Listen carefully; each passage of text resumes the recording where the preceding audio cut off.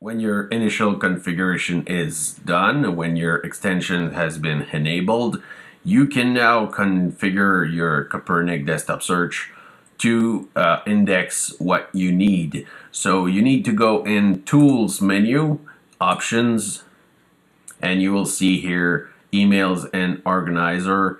You're gonna have to wait maybe a couple seconds to see your Outlook profile detected. If you see it is taking too long or the email and organizer are not properly detected, you can go in Advanced menu and just change the Outlook plugin to another one. So the native plugin for Outlook is the right one if you're using the latest version of Outlook. But if you're using an older version of Outlook, you can use the Outlook add-in or the NetOffice plugin. But for me, I'm using the latest Outlook 2016, and it's the same for 2019. In Emails and Organizer, just wait a couple minutes and you're gonna see your email folders right there to index. You can choose to index the whole mailbox, or you can select the folders that you want to be indexed. I would suggest at this point to remove the contacts and the global address list if you're in a professional environment, because the global address list might take long to index and you might want to have your files indexed first. So just uncheck the global address list, the contacts and everything, and just skip to the files section. Right here you're gonna see many folders already detected. So Copernic Desktop Search at first is designed to index your whole computer. You're gonna see the C drive here indexed for folders and subfolders. You're gonna see your desktop, documents, downloads, music, pictures, and videos.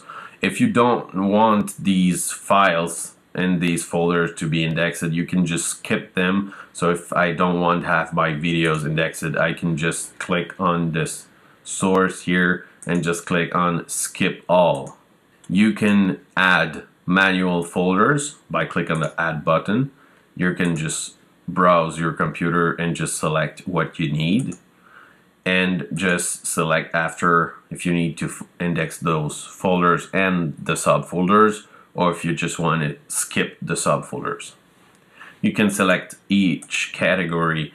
If you're indexing a music source, for example, you can just remove the other ones and just keep for the music. If you need some folders to be indexed in priority, you can just select them. So if for example here I want to index my desktop, documents, and download folders in priority, I can just select them here. I would also suggest not to remove those source right here like the C configuration, the program files, the C users or C windows, because those folders are often containing system files that doesn't need to be indexed at all, or could cause issues with your software. So I would really suggest to keep those folders skipped for the index and just add manual folders that really need to be indexed. So right here I have my C drive and my E drive.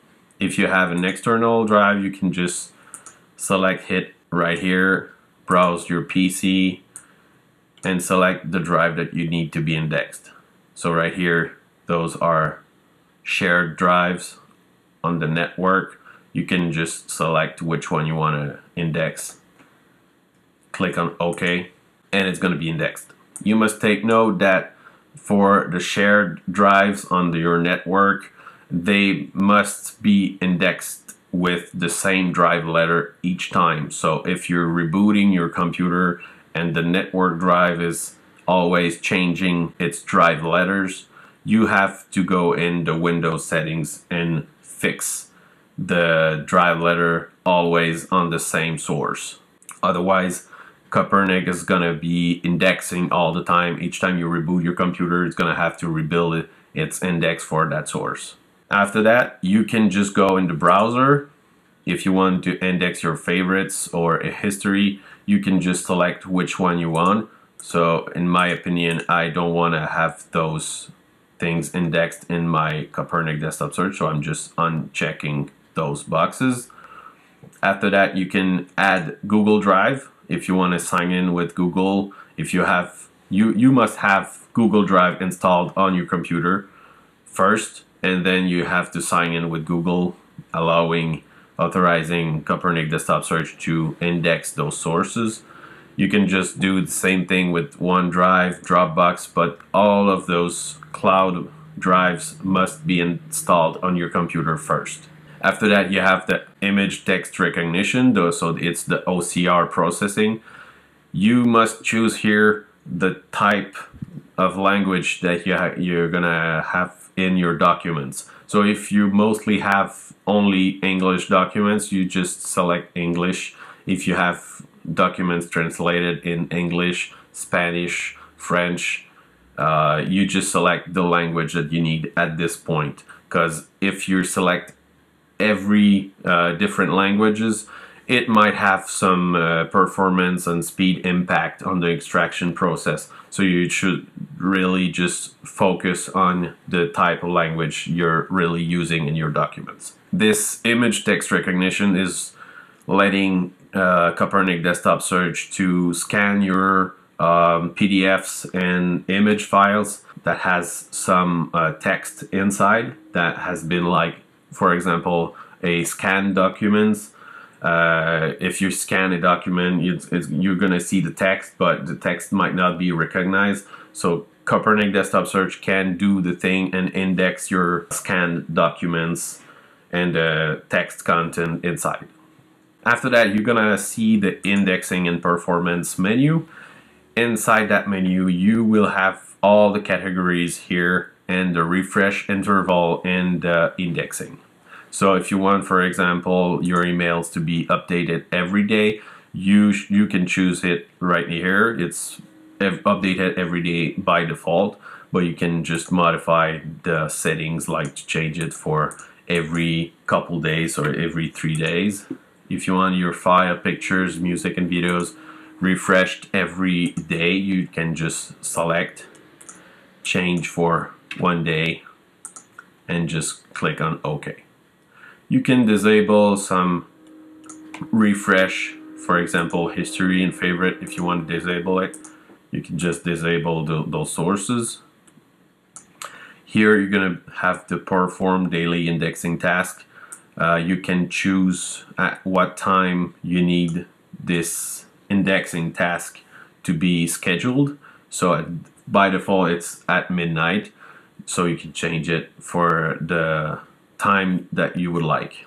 After that, you will have the index location right here. If you want to put your index in a different folder or a different drive, you can just change the index location here. You will see a clear index and reindex all button here.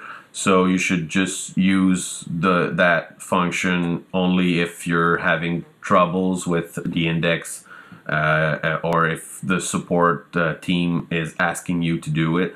So usually you will not have to use that function. Here you will see the clouds, the maximum file size for content indexing. By default it's set at 50 megabytes. You can set at a higher rate. You must know that this setting is only for content indexing. So it means that if you have in your OneDrive, Dropbox, or Google Drive files that are higher than 50 megabytes, only the first 50 megabytes of the document will be indexed for content. Otherwise, if you have, like, for example, a 100 megabyte document stored in your cloud locations, the first 50 megabyte will be indexed for content. So you can just put this on a higher rate if you want to have your complete documents indexed for the clouds.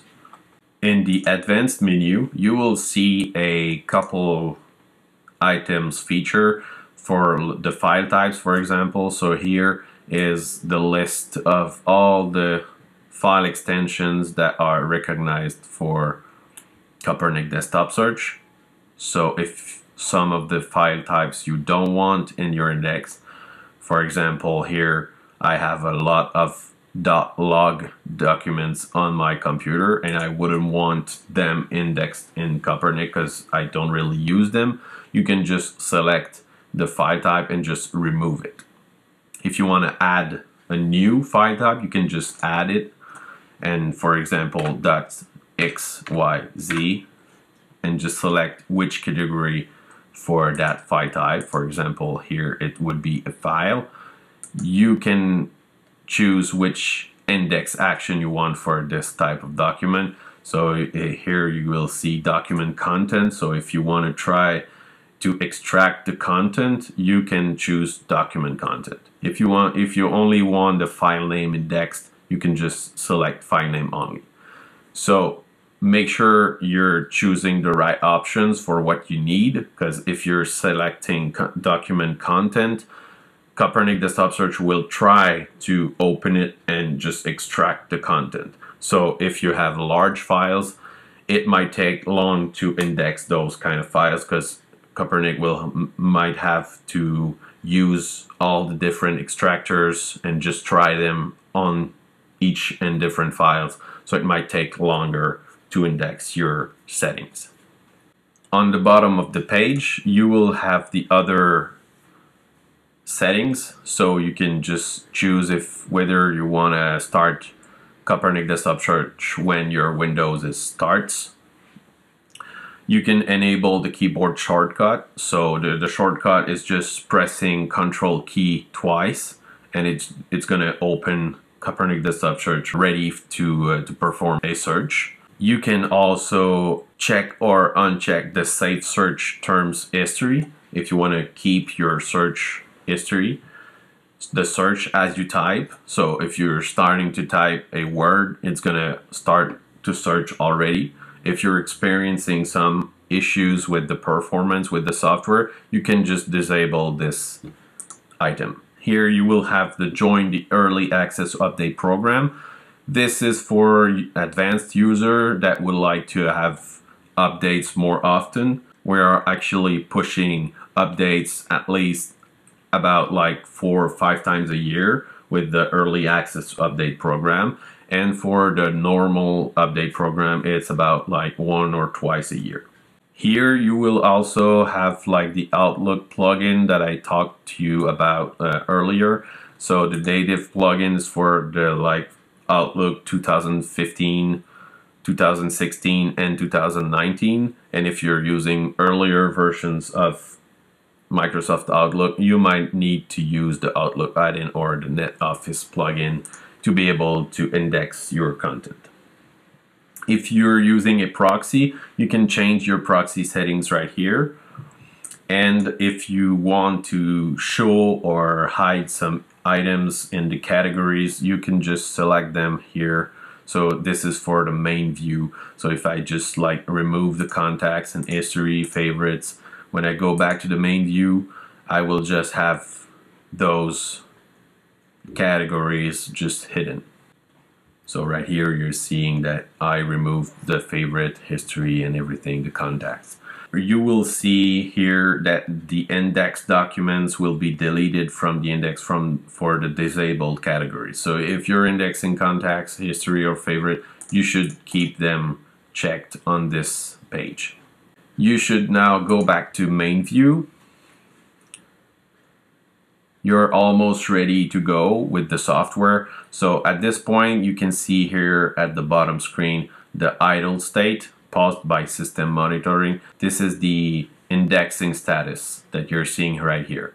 So if you want to index faster for your initial index, you can go in Tools menu, Indexing Performance, and just select Unrestricted. This is going to use all computer resource. This is going to help building your index faster. So if you have a lot of documents to index, your initial index can take like from few minutes up to few hours, and maybe in some cases, if you're indexing a lot of sources, a lot of documents, it might take a couple days to complete the initial indexing.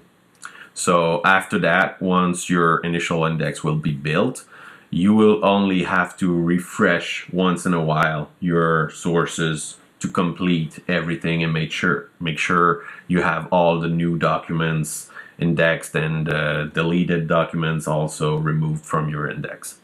So if you want to perform a manual update, at this point my initial indexing is not completed, so I should not already ask for a manual update. But once the indexing here, you can see it's idle state and not paused by system monitoring, because if it's paused by system monitoring, it just means that the indexing is just on pause for low impact on your resources. So keep it on unrestricted for as long as you can for initial indexing. It's going to index for the next couple hours and just finish indexing everything. You can see the indexing status in the view menu, indexing status. It's going to show you how many indexed documents that you have in your Copernic Desktop Search, and you're going to see the file and folder scanning here. Everything that's being indexed is displayed here. Once you're done with seeing the indexing status, you can just go back in the view menu and just click again on indexing status. So if you want to have more information about Copernic Desktop Search, I would suggest to just subscribe to our YouTube channel or go in your Copernic Desktop Search software and go to help content to see our online help. So that's it. I hope it helped you with Copernic Desktop Search, and when the initial indexing will be completed, you will be ready to go and search within your computer.